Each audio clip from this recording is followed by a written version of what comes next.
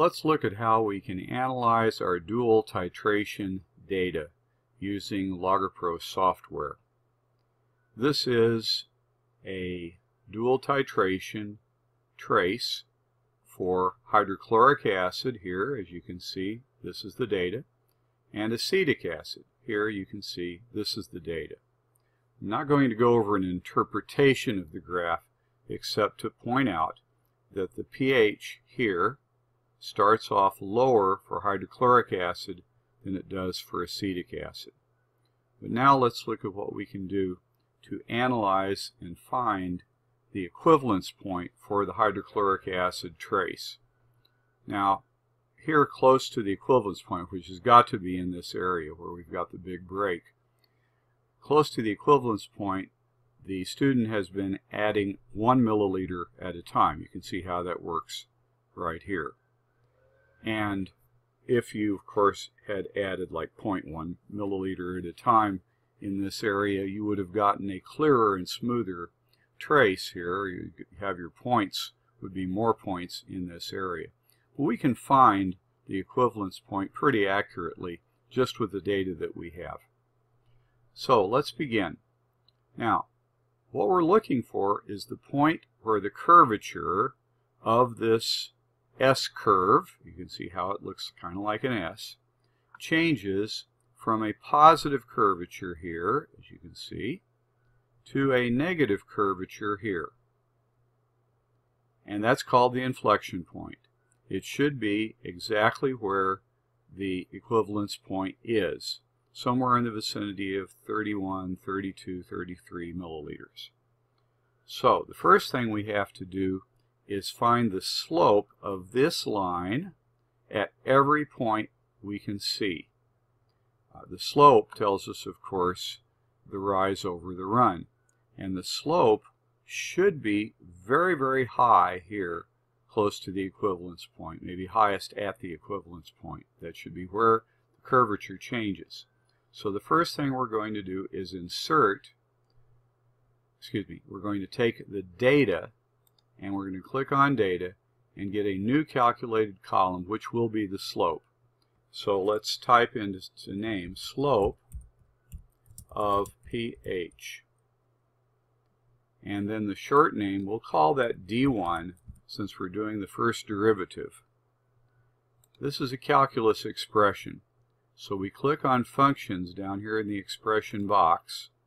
We click on calculus, and we're going to take the derivative. We want to do that of the pH, so we go to variables, and of course it's the pH of the hydrochloric acid we're looking for. We'll click on done, and we can see immediately the D1 column shows up here, and here are some very high numbers right around the equivalence point. It would help if we graphed this. So we click on insert graph, and as you can see, we have a graph of the slope of the pH versus the volume of sodium hydroxide added. And it starts real low, as we see the slope down in this area is pretty small, and then it swoops up and swoops back down. What we really want then is the peak of this curve, which we probably don't have a point for. However, there is a function that can give us the slope of this slope, and at the peak you can imagine it's going up, and then it comes down. At the peak up here, it's going to have a slope of 0.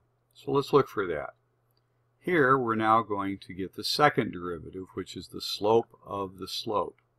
So we're going to go to data, we're going to insert a new calculated column, and the new calculated column we're going to call the slope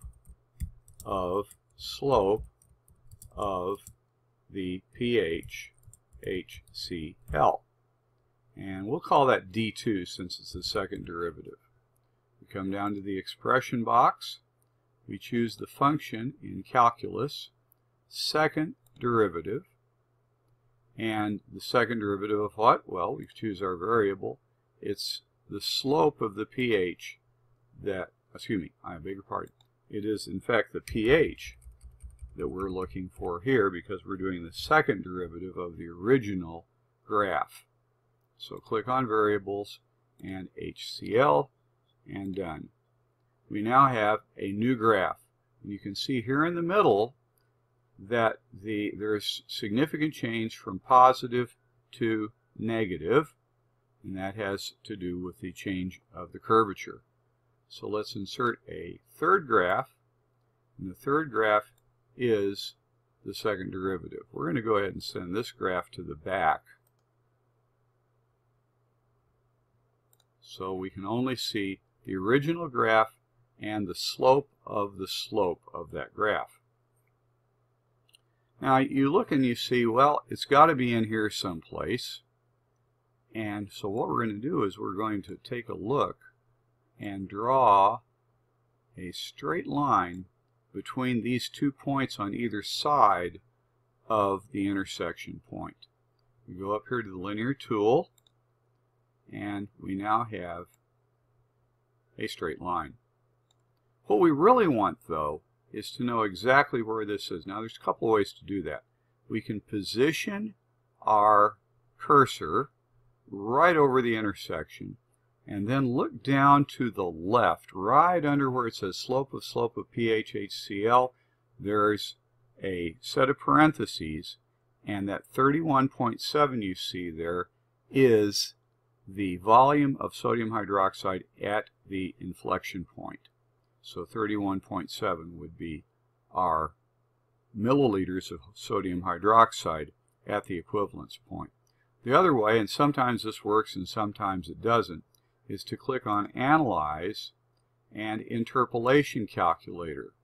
The interpolation calculator looks at the latest slope of the slope, 0.0017 on the negative, and the volume for that. You can change this to a 0, that sometimes works, and now you see that the equivalence point is at 31.74076. That's way too many significant digits. Probably the only significant digits are the 3, 1, and 7. So that is your equivalence point, and that's what you would use in order to determine the actual molarity of the hydrochloric acid. So you should be able at this time to look at the acetic acid now and find its equivalence point using exactly the same technique.